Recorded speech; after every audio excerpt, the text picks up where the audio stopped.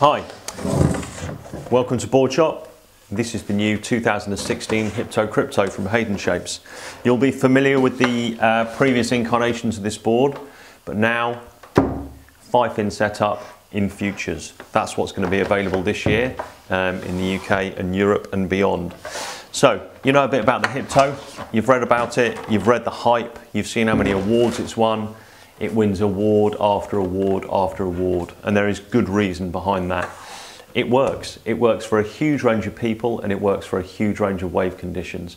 As long as you get the sizing right, it can work for you as well.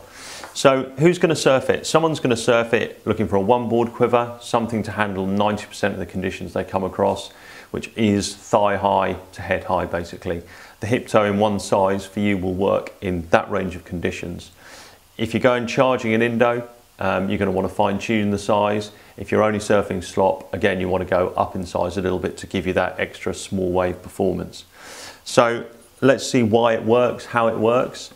Shape-wise, you can see full volume in the nose, nice and wide surface area for paddling. That big surface area gives the board stability as well as carrying it through fatter sections of the wave when you're actually up and riding.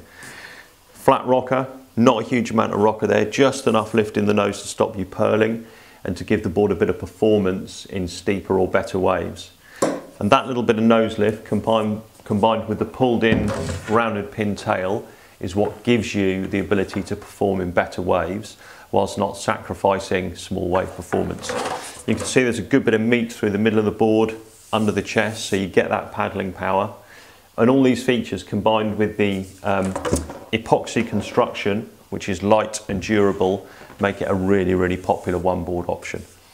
So this stringless EPS epoxy core has this kind of carbon framework, and the carbon rails basically act as your stringer, if you like.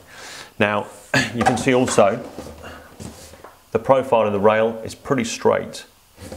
There's not a huge amount of fold out like you get with a fish type shape.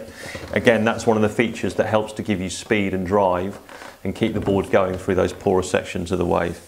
The Hypto is just a brilliant board. It can work for a huge amount of people, and everybody should have one at some stage of their surfing career to see what the hype's all about. Last little feature, single into double V out through the tail, again helps with the drive. So